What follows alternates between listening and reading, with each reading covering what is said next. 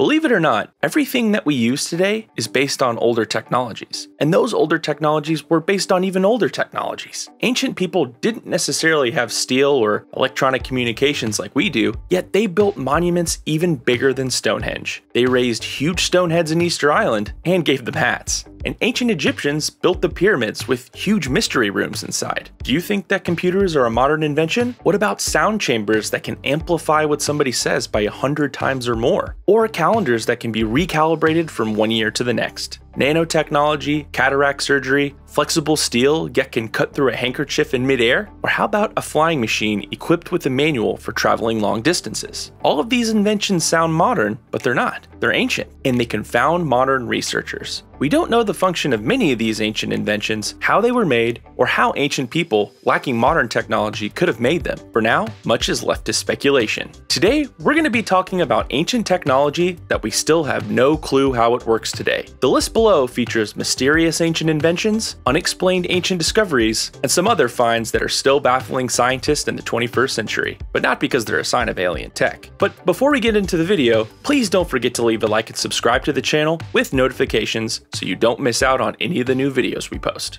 So if you're ready to learn more about these mind-blowing ancient inventions and more, please look for a chair and don't leave the screen because you'd be surprised to find out what mysterious inventions existed back then that scientists still can't explain today. First up, we have the mother of ancient high technology, Antikythera device. In 1900, divers exploring a shipwreck off the Greek island of Antikythera discovered a mysterious device that appeared to be the world's very first computer. It was a metal disc with a complex system of gears and appeared to be over 2,000 years old. Researchers have spent decades trying to uncover the mysteries of the Antikythera device, but they still can't determine its function or how to use it. It may have been connected to the zodiac and phases of the moon, along with lunar and solar eclipses, but to this day, we just don't know. Then we have the first calendar that may be over 10,000 years old. A 2004 excavation in Aberdeenshire, led by the National Trust for Scotland, unearthed a calendar that probably belonged to a Stone Age person over 10,000 years ago. The calendar is a 50-meter-long parchment that shows the phases of the moon as well as the solar months. The whole parchment depicts 1 year of solar and lunar cycles, but it was detailed enough that users could recalibrate the lunar and solar calendars each year. The calendar used 10-day weeks, roughly 3 per month, to align the moon's phases. Next is nanotechnology. In the 1950s, the British Museum in London acquired a 1,600-year-old Roman chalice known as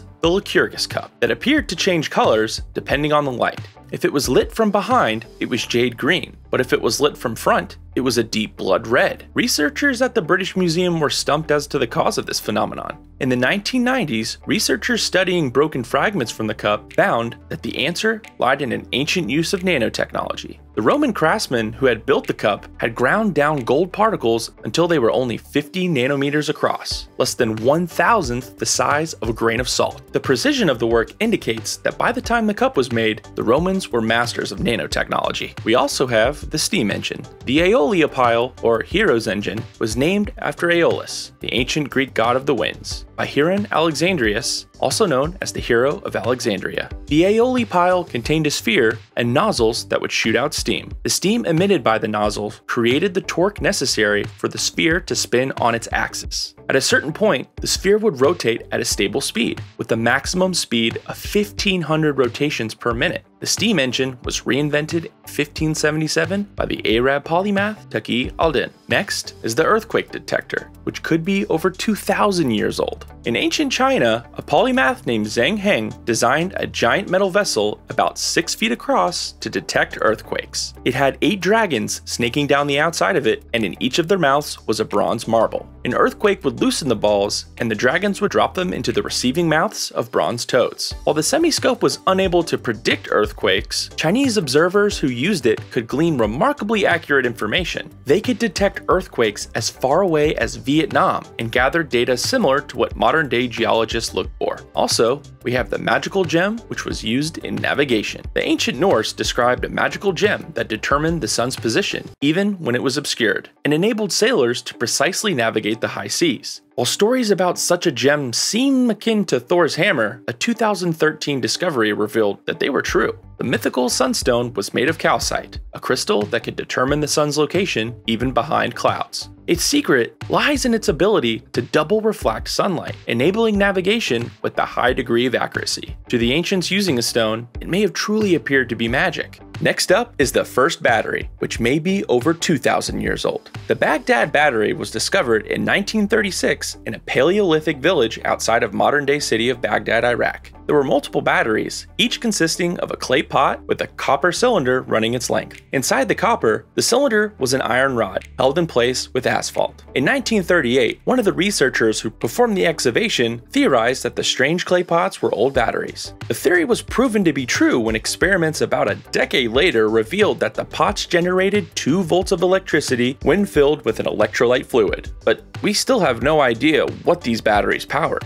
Nothing beats Damascus steel, and we don't know what it really is. During the Crusades, European warriors who returned from fighting Muslim armies in the Middle East carried stories of the unbeatable weapons that the Muslim soldiers used. The swords made of so-called Damascus steel might as well have been lightsabers due to the damage that they could cause. We have no idea how Damascus steel was made or what it was even composed of. It may have been made by smelting iron with plant matter, which would have given it the flexibility seen in the anecdotal accounts. But we still don't know what the plant matter may have been, or the process that the blacksmiths used to create Damascus steel. Up next, Viking swords, an ancient technology that we still have no clue how it works today. According to Viking law, all free men were mandated to have a weapon and be prepared for war 24/7. One of the oldest Viking swords discovered dates from about 750 AD, and the Ulfbert swords in particular raised many questions. The first question is how they were made, considering that the technology didn't exist for more than 800 years after that. In 2014, a Viking sword was discovered that bore an Arabic inscription, lending credence to the idea that the Viking swords may have been made with Damascus steel. But how did they get the recipe, and how did the Vikings and Arabs engage in trade with each other when an entire continent in the Mediterranean separated them? We still don't know. Also, we have the Fastos disc. In 1908, excavations in the Minoan